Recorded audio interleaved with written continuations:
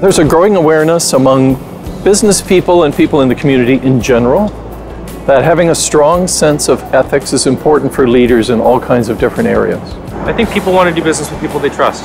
So if you're practicing unethically, you're going to lose business in the long run. I think ethics is becoming more and more critical to being successful in whatever profession you may be in. There has to be an understanding that there's rules in place to ensure that what you get is fair. It's not, go out and try to get the biggest buck at anybody's expense. Because ultimately, on a macro level, that harms the overall economy. To live by a code that includes honesty and integrity and I think empathy,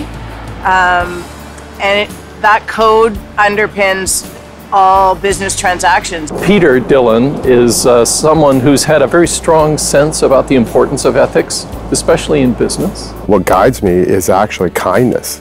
It's about being compassionate.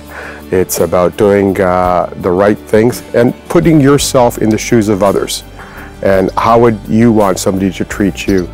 And working together, we've developed this idea to create a Center for Business Ethics here at the school, which would be a resource not only for the university, but for the community in general.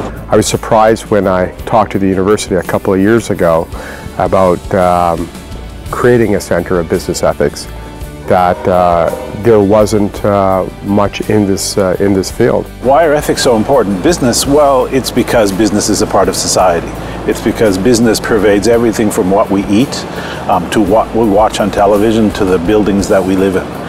So there's no part of society that's not touched by business, and therefore, if we want to live in a society of justice and freedom and transparency, everyone, including business practices at all levels, have to follow those principles. I think the goal of business should be more than just making money, but to improve society and to improve people's lives. Consumer society want businesses to be ethical, and so in fact I think it's a double winner, where if you're an unethical business, sooner or later it's going to come back to bite you. Well, these days especially with the internet and social media, everything is so transparent, so you cannot fool anybody. There's a bigger spotlight on things that we think are ethically right or okay or even morally right.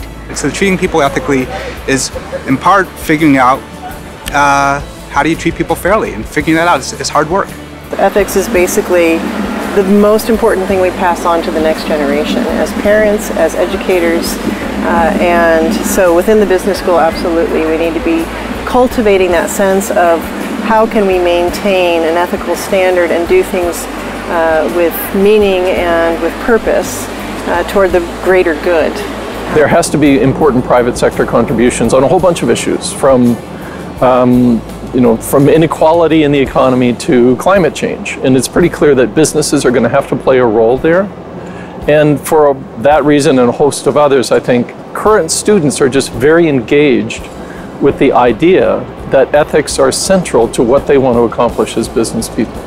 The graduates of the school will likely go on to be the leaders of many of Canada's larger companies or have very senior roles in the companies. So, I'm sure they'd want to bring a very ethical behavior into those companies. It should be all the way through, right from the first class all the way through in every session. It's just got to be something in your mind. My desire is to make sure that each student that goes through Sauder has a clear understanding of how they should behave when they enter the corporate world, if that's where they choose to go. It's not all about profits and losses. You ask yourself, is that the right thing to do?